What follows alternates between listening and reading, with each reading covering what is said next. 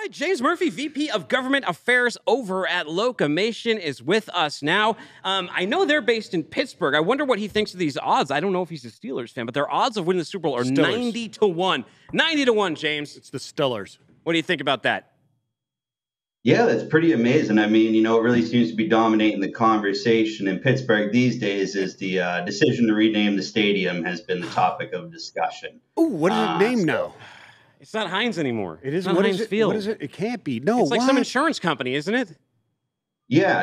And I mean, they had a big ceremony the other day, lowering the bottles down from the stadium. And I think it was bittersweet. And I think probably mixed emotions around town about the decision to name it. But happy to be here today, and thanks for having me. Yeah, we were just reading a blog that you had written before we came on air, and one of the stats in there that really caught my eye was that it said the rate of depression is 9 times greater in truck drivers than the rest of the population.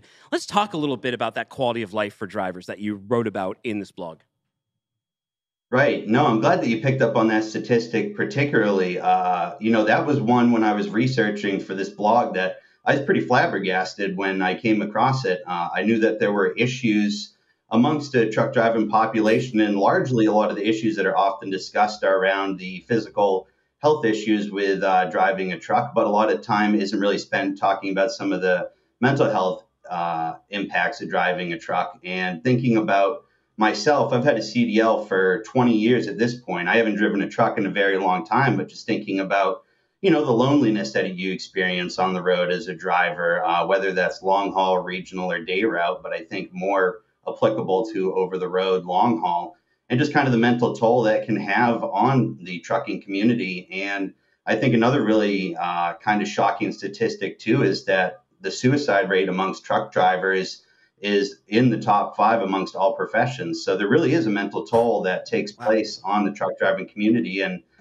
they do so much for our country in terms of keeping our shelves stocked, making sure we have the goods that we need. And I don't think people spend enough time really thinking about what it actually means and how tough it can be to be a driver. Yeah. So, James, connect the dots for everybody out there. Now, we're familiar with Locomation. We talk to you guys a lot. Okay, so it's a driverless truck. How does that affect the driver? Obviously, there's no driver in it. Connect the dots. How is Locomation improving the drivers, or how does it improve that quality of life to impact those in a positive way? Yeah, absolutely. And that's something that's in the forefront of our mind as we're developing this technology. And what we're doing is a little bit different than some of the other autonomous truck companies out there. We're developing a 2-truck linked convoy system that has a driver operating the lead truck just like they do today. And then the follow truck is operating and following autonomously while that driver is in the sleeper berth, not using their hours of service. Periodically, they take turns leading the convoy and resting in the follower position. This allows that convoy to operate up to 22 hours continuously. And what this does for drivers, what people don't really realize and appreciate is kind of the stress and uncertainty around time that they may spend waiting for loads, the inefficiency of how loads are given to drivers, time spent at the dock, and kind of that adds to the stress of the job, which, can impact the mental health. And in addition to developing this 2-truck linked convoy system, we're also developing the digital transportation system, which is proprietary software that actually is for route and load optimization to cut down on the wait times for drivers. So instead of sitting around waiting for loads and stressing out about are they going to be able to get to their destination in time, they'll be part of these 2-truck linked convoys that are using this freight optimization software to allow them to get their loads quicker, keep the wheels turning, and they're able to get to their destinations. And ultimately, they're able to get home to their families more frequently, which, as you know, loneliness and alone time on the road is one of the leading factors of some of these mental health issues that we're discussing here. So we really think it's a win-win for the drivers to be operating these linked convoys. And ultimately, I look at these as kind of the premium truck driver jobs that drivers will want because it is going to be a better quality of life. There is going to be better at-home time. And we think that that's really a big selling point of this technology is that it's going to make the drivers' lives better. Well, what is that 500 relay model? That was something else I was reading there, and I'd like just some more details on it. How does that work? And what's the driver experience like inside one of those 500 relay models? Yeah, absolutely. So kind of the experience of being in the model, the easiest way that I explain it is you look at it essentially as a team driver model as it exists today. But instead of taking your rest time in the same cab as your partner driving, you would be taking your rest time in that following truck. And to get to the point about the 500-mile relay, so look at this scenario of essentially what we're doing with our two truck link convoys, as well as our digital transportation system, is that we've broken out the long haul segment of trucking from the local routes. So instead of the long haul routes as they're being run traditionally today, you would be running them in 500-mile relay intervals.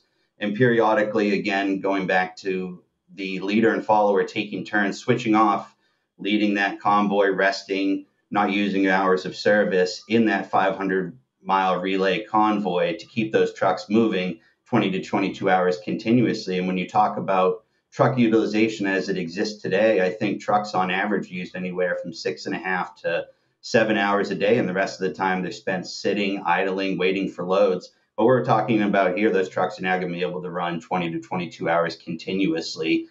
So that's great for the owners of the trucks. It's great for the drivers because the more the wheels are turning, the more money is being made. So we really look at this as a win-win, not only for carriers and shippers, but the drivers as well. Yeah, so you've got that meet and greet type of thing that goes out, right? But now you're running it in half the time. So basically you're taking out those miles, those tweener loads that drivers really hate, and they can get home to their families, they can exercise, which, I mean, exercise is part of mental health, right? Oh, absolutely, undoubtedly. I mean, just the ability, I was talking with our drivers just the other day, and again, it's been a long time since I've driven a truck, but we all know that the options that are available to drivers when you're out on the road, and we see it just traveling, at rest stops, is not great in terms of food and the ability to exercise. So any amount that we are able to get drivers home more, where they're able to either prepare their own meals, have more choices about the foods they want to eat, exercise more, do things with their family to improve the time and quality that they get with their family, I think will pay dividends not only for the physical health of drivers, but mental health as well. Love it. Yeah. Absolutely. Well, where do people get more information about this? If they want to learn about this model, they want to drive with this model, they want to use trucks within it, where do we send them to? Yeah, no, that's great. So they can head on over to Locomation AI, and on our website, you'll find a bunch of material, including the blog post around driver quality of life, but also some explainers about what we're doing and what we hope to accomplish and how it benefits drivers. So head on over to locomation.ai. Well, hey, James, thank you very much for coming on the show today. By the way, do you want to answer our stupid question? It was, if you could retroactively edit a TV show, what would you add or remove? I hope it hasn't been said here yet, but the obvious answer is the Seinfeld finale. A strong show, and I don't know what happened at the end, but if we could build a time machine similar to what's on Michael's hat and head back in time, I'd head back and make a change to the finale there. Well, James, thank you very much. That was a great choice. It really was. They mailed that in. Yeah. They mailed it in. No Take doubt care. They did. I appreciated everything up to that. But thank you for your time. Thank you for having me. Thank you. Right on. Sweet. Yeah, Thanks, he James. might have had what was your